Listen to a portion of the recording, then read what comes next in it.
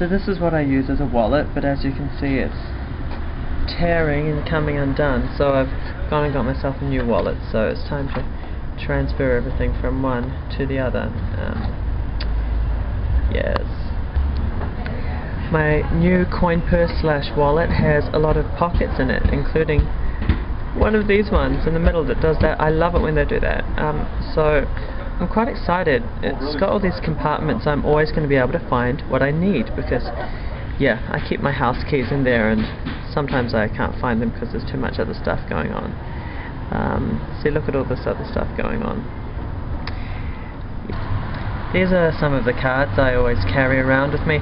You know, it's really about time somebody told Vancouver Public Library what VPL actually stands for. This is my fake business card in case I ever have to give somebody a business card. Yeah, I don't have a real one. This is a prayer I always carry around with me. It says, "Thank you, Lord, for the creative gifts you've given me. As I endeavour to use them wisely, I trust you to shape a life for me that honours you, enriches those around me, and brings me fulfilment.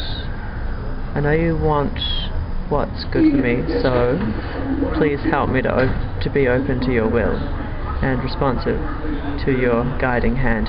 Is there anything you'd like to tell me?" Yeah, that's what it says. It's kind of difficult to read, but okay, this one's empty and this one's full to the brim, so I guess that means transfer complete. Oh gosh, it's really quite full. Let's hope it ain't too big.